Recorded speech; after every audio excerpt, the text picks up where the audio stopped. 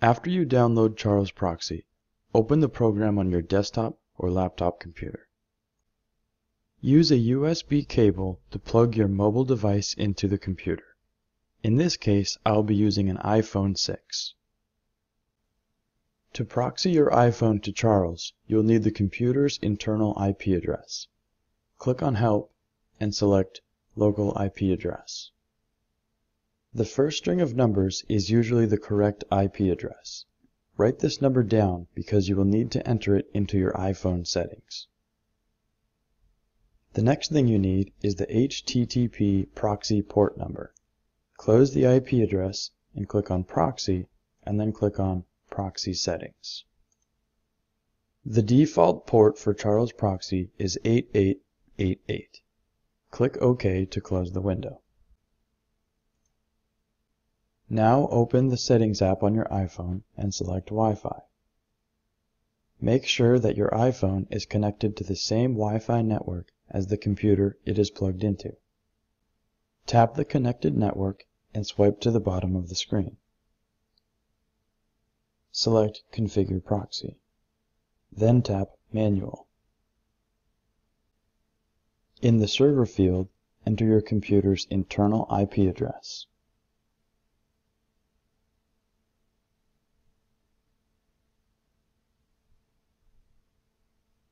In the port field, enter 8888. Then tap Save. The proxy should now be saved as Manual. Now open Safari on your iPhone and enter the address charlesproxy.com/getSSL. Then tap Allow. Tap on Install. If you have a passcode, enter it now. Then tap Install.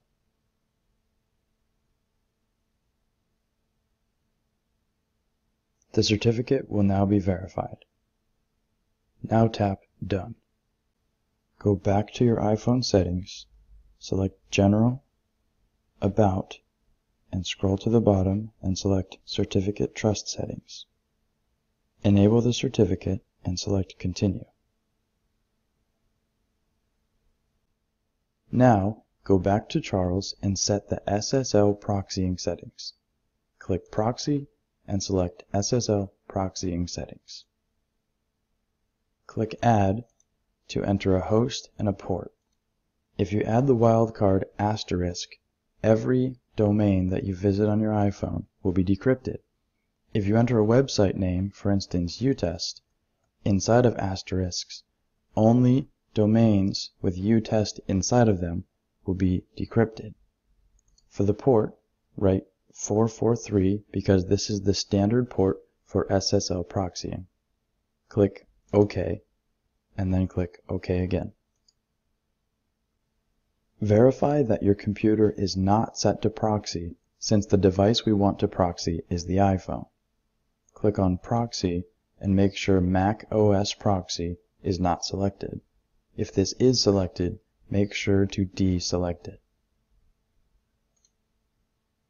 To begin recording, click on the record icon and then click File, New Session.